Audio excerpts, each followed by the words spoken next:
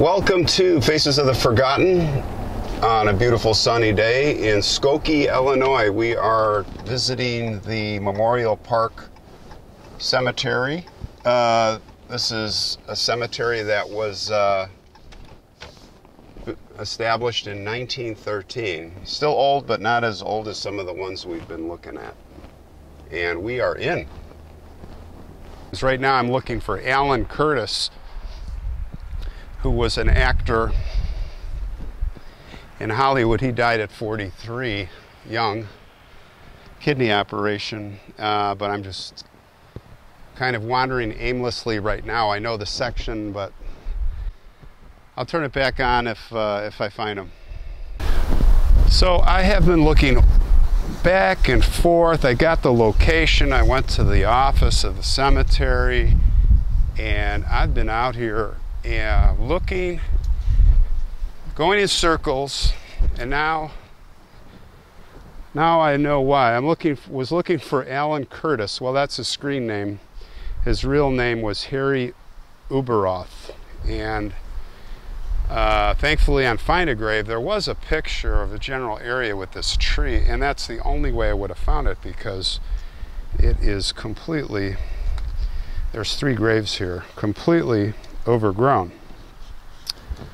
So I think this was the father, Otto. I'm going to pull some of this away. He was a private, this is his father, I guess. Otto was private Illinois, private company K, 159 Infantry. World War I. He was born in 1895 and he died in 53. So he only lived to be 58 years old. What's interesting is 53 is the same year that Alan Curtis, we'll go by his screen name, he died in after post-operative kidney operation. You know, his grave is not here. Well, his grave is here, I think, but his tombstone is not here. This is Harold Ueberroth. I'm going to clean this up a little bit. 1870 to 1935. Well, maybe this is him, but no, the dates don't match up. Chris H. Ueberroth, 1856 to 1924. So, I don't know what the deal is, but it says he's buried here with the family, and well, hopefully it looks a little better once the landscapers come through with the lawnmower, clear this out.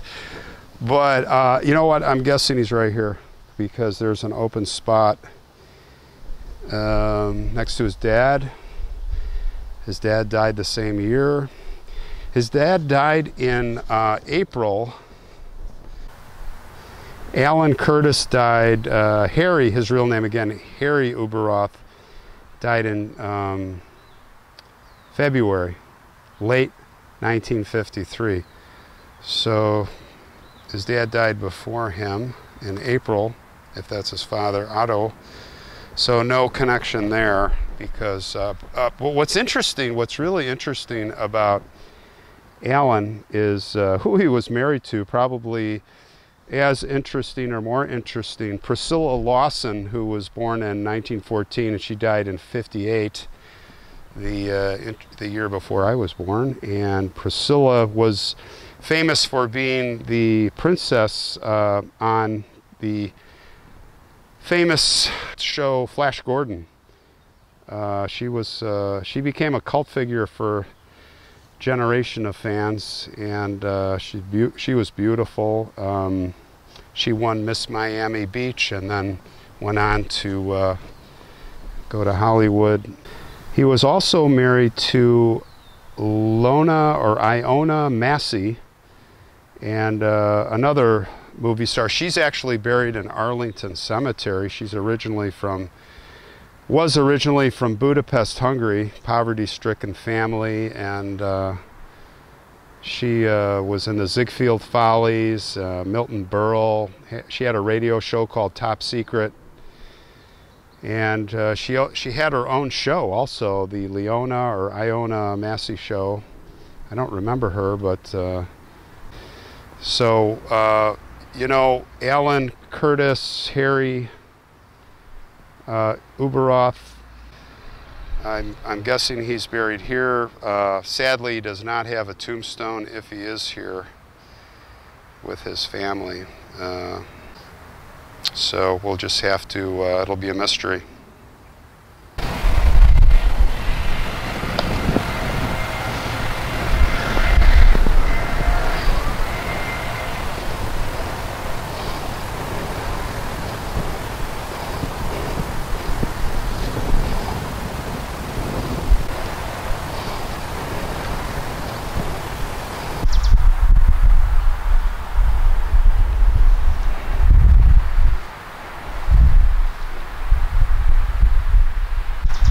Well, this woman was very popular.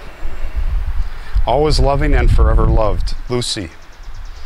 She was born in 1936 and she died in 2013 in May.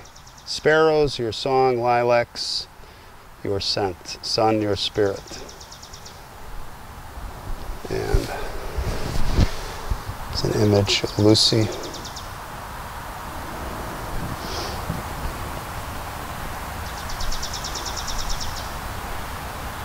How long have these things been here?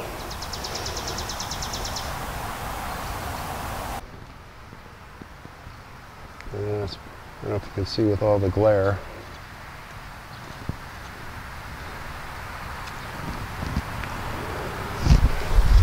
I can't read. 10/20/10.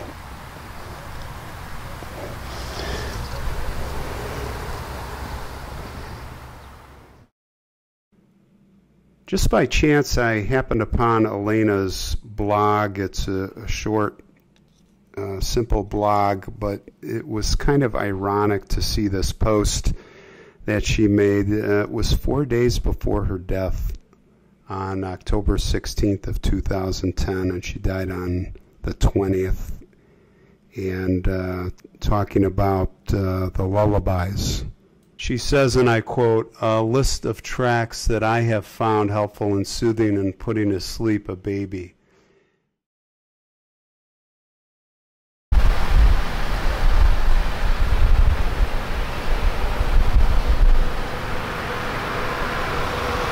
Nicholas Frenzel. Nicholas died when he was only one. March '94. Spring of '94, and died in the summer, July 3rd, 1995. We will never forget you, not even in 100 years. Somebody left a Batman car for Nicholas.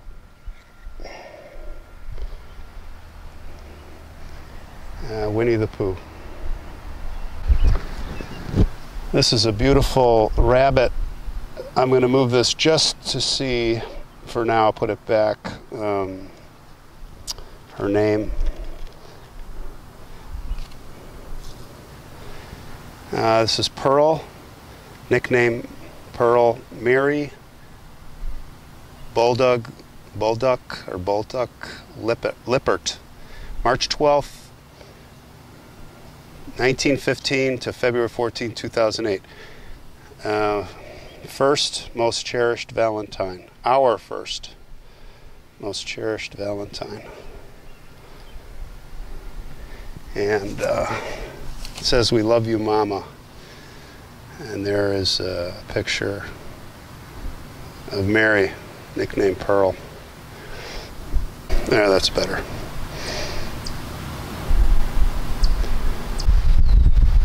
This is the grave of Rodolfo Guajardo. He was in the Marine Corps. August 24th, 1975, and he died on May 10th, 1997. 97, what would that be? 22 years old.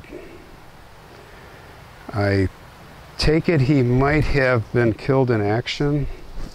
We'll have to do a little research on this. But people are visiting him. And thank you for your service, Rodolfo. I hope you're resting in peace.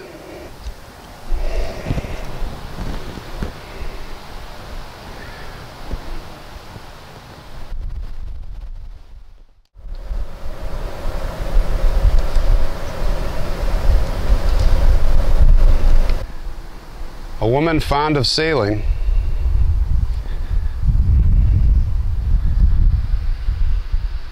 Beitler.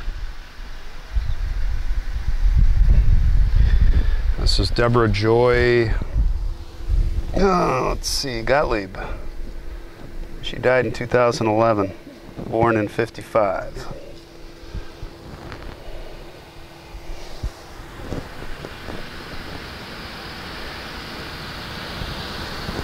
See ya. Visiting the grave of Robert Reed, who was famous for being playing the father. Look at this. Tombstones are when they were buried in 1940, the tree was probably a sapling or a weed. A sapling or a small tree, actually, because this, well, maybe not even a sapling. This tree's got to be over 100 years old. And it's really interesting how it just grew around and has enveloped these monuments. Anyway, back to Robert Reed. Robert Reed was the father on the Brady Bunch. Here's the story of a man named Brady. Anyway, we'll cut with the singing. Robert Reed, there's his marker. Looks like someone has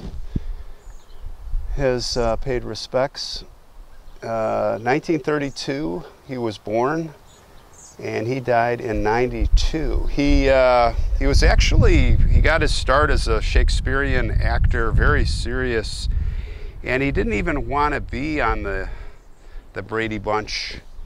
I mean, he did it, but he was not really proud of that role in that show, although they had a lot of fun. And the Brady Bunch kids, actors and actresses, they, or I should say actors, or all actors, he was like a father figure to them, kind of like the Andy Griffith Show, where Andy was Andy Griffith to Opie, Ron Howard. Anyway, he had a lot of great accomplishments. Of course, the Brady Bunch was a mega hit show for several years.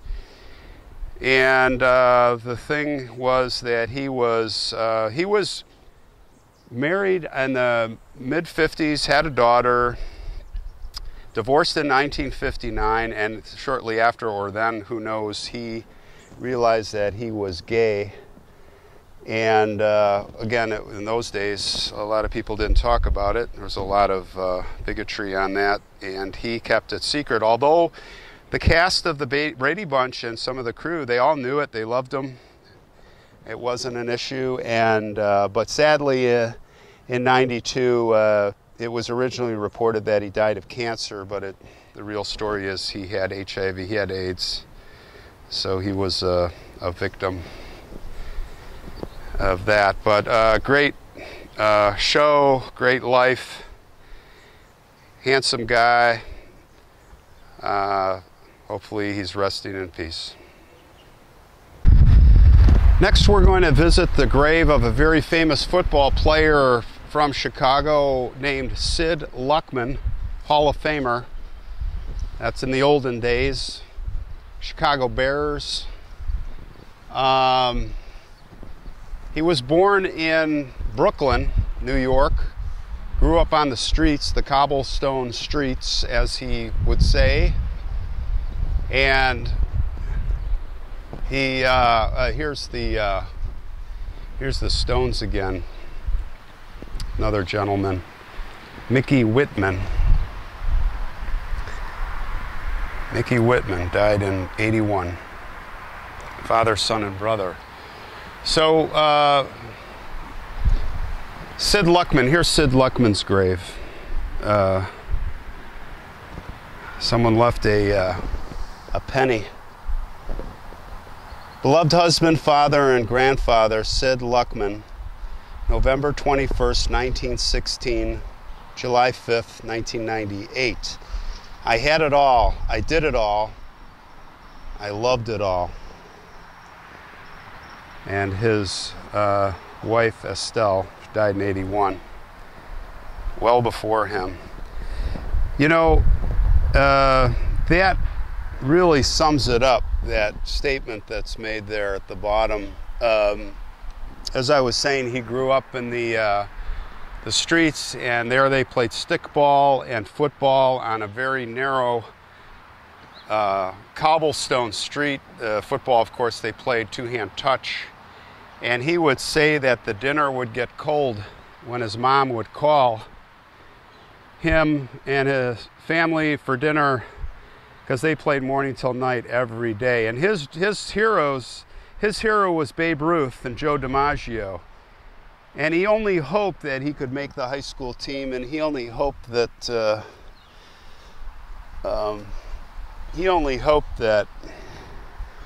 he could be a glimmer of the players they were. It was a dream. And little did he know, I mean, he said in his wildest dreams, that what came true. I mean, he went on a run in I think the final game against the Washington Redskins. They won 78-0. They were called the Monsters of the Midway. He's the guy, Sid Luckman is the guy who invented the T formation. So, like Charles Comiskey before him, or he, as an innovator of the sport, their sport, this Sid Luckman really contributed a lot to this world. So, hopefully he's resting in peace, Sid Luckman. So one of the graves I'm looking for, actually a couple, father and daughter, kind of the centerpiece of what I really wanted to see today was, well, the father's name is Irv Kupcinet, with a K, K-U-P. He was famous for a show in Chicago called Cups, and he was a columnist for the Chicago Sun-Times. Famous guy, gossip columnist about the rich and famous, and he had a talk show. Pretty well-known guy, pretty connected, really good guy. I think his wife's name was Essie, and they had a daughter named Karyn Kupcinet, and her nickname was Cookie. And I guess her mom wanted her to study or get connected with the Hollywood scene, get into movies. She was very beautiful. And so that happened.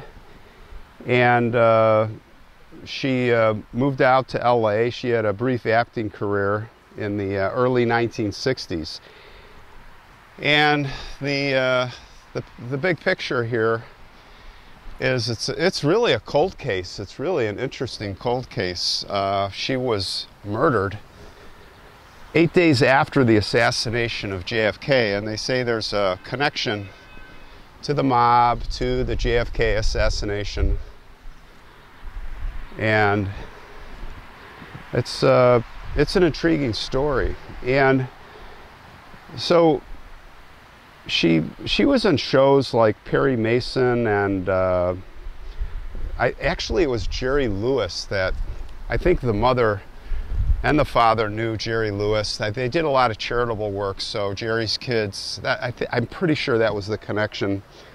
And anyway, Jerry gave her a role in a film called The Ladies' Man, and she appeared in a bit part with a bunch of young ladies in a Hollywood boarding house. So that was in 1962, and then she started starring in, you know, stuff like the Donna Reed Show and Wide Country, Going My Way, Death Valley Days. So she was, I know it's around here. She was really getting, you know, she was a rising star. And so she had a problem with diet pills. She was getting, they say she was abusing the diet pills, and, you know, already having some problems.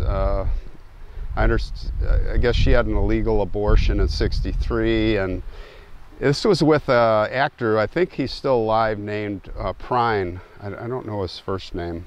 Prine. And anyway, they had a falling out, or he pretty much dumped her, I think. And she, you know, all of a sudden, she was having dinner with the guy, the family, the husband, wife from Lost in Space, Mark Goddard, and his wife, and they were at their house in Beverly Hills.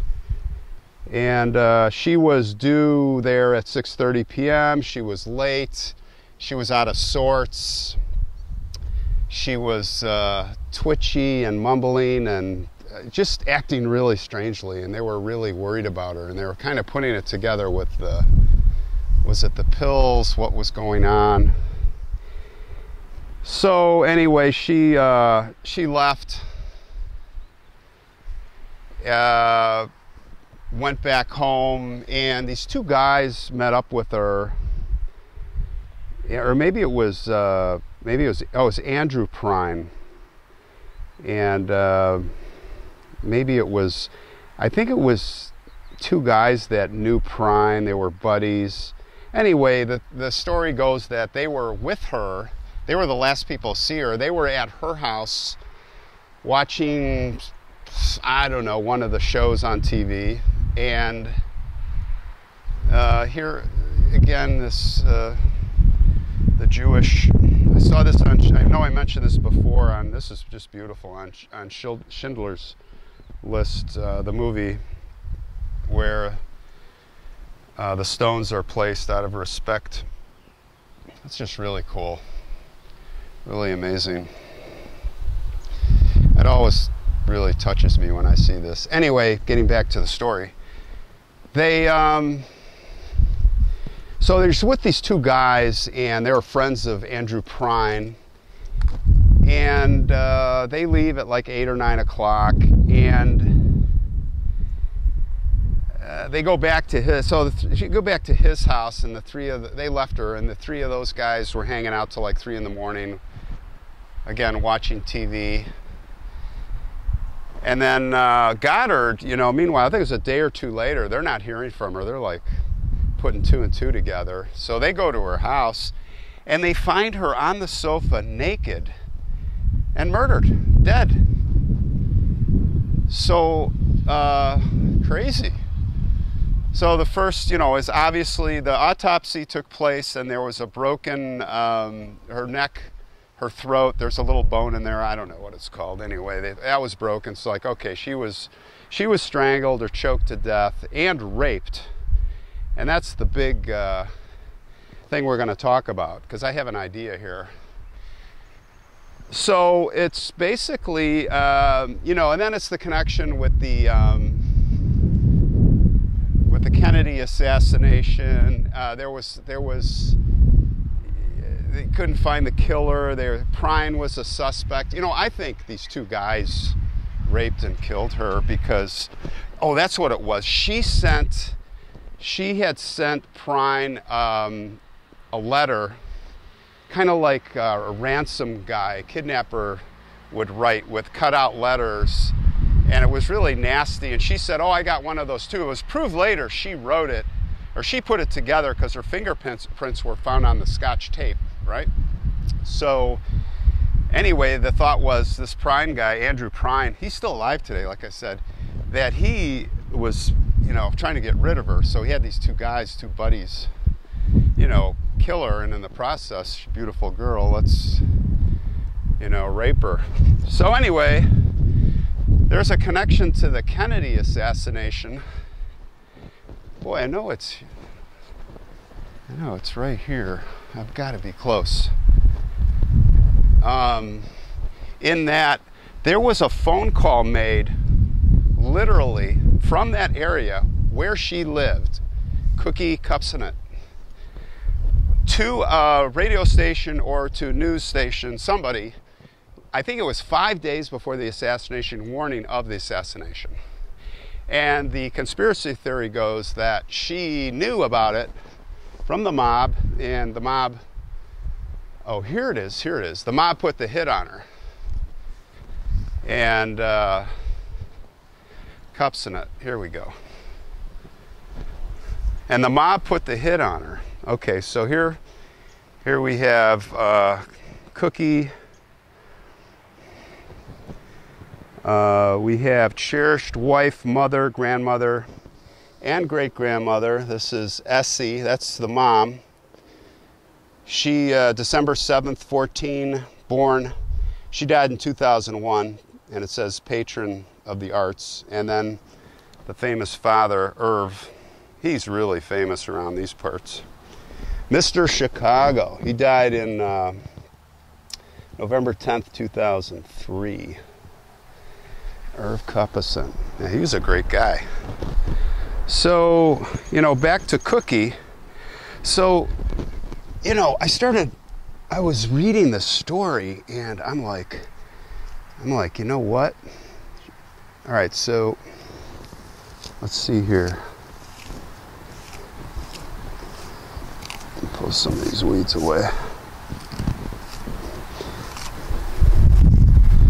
All right, so she was killed. She was murdered on November 28th, 1963. I was 4 years old. So that's that goes back a long time because I'm an old guy. Anyway, here's the deal, right? DNA. Let's think about this. So, what's it called? Mitochondrial DNA. That's like the advanced DNA. And you know, her corpse is here, right? It's decomposed. It's buried. But you know, cold case. These guys are still alive. I know Andrew Prine is, and these other two guys, but what an easy case to solve. Like, couldn't they exhume her and do I know DNA lasts for hundreds of years, if not thousands. I think the oldest DNA recovered was from some Neanderthal, whatever. 7,000 years successfully recovered DNA. So why not exhume her? You know, we really respect the grave. We don't want to do this, but to catch the killers, this is done all the time. It's happening right now in Rexburg, Idaho, with that Lori Vallow, Chad Daybell case where, exhume the body, do the rape test kit. There's got to be semen or something, cellular DNA. You find it, bam. Even if those guys, those two dirtbags are dead, if they're the killers, you know, we have to presume innocent. But if they are, you know, they're family members, and you can connect to family members through the ancestry stuff. It's kind of the latest and greatest. So yeah, that's kind of, you know, I'm gonna like work on that. I don't know what I can do, but maybe I can arouse some interest. Maybe we can arouse some interest to get Skokie some justice from these guys, because you know, I'm going to check. I didn't do a lot of research on it, but my gut tells me, I mean, come on, those two guys were the last to see her.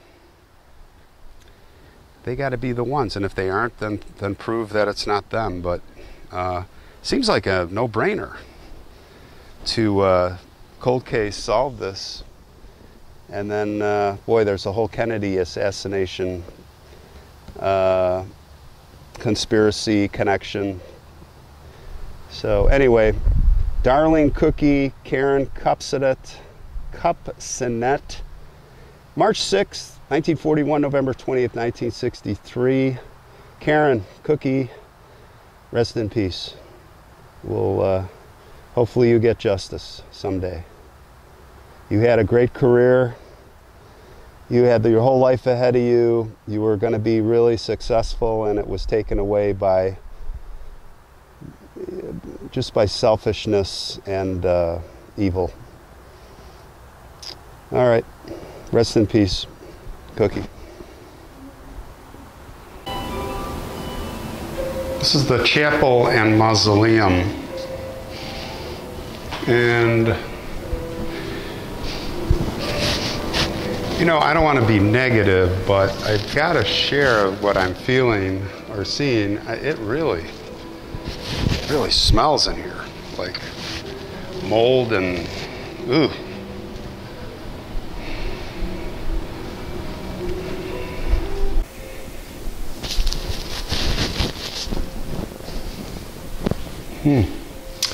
Well, look at that. That's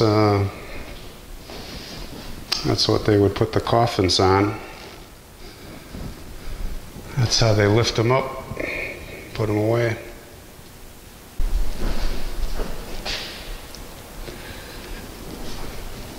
Clarence M. Berry, Sr., 1918 to 2001.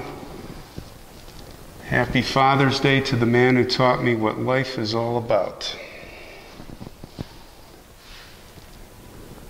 Miss you, Daddy, always. Jay. Michael Joseph Golub.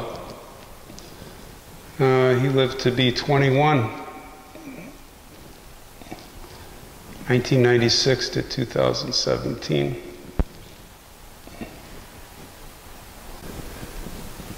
World's Greatest Dad.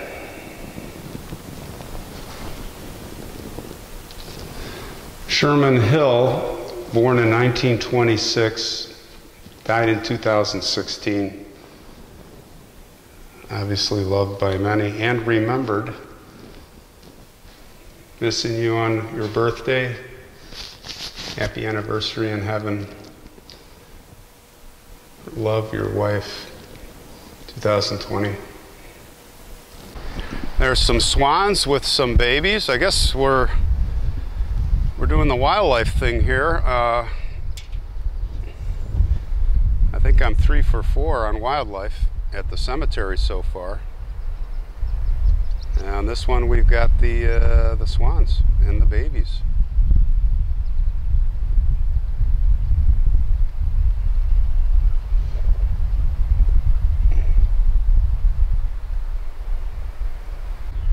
All right, well, that's going to wrap it up. See you at the next cemetery.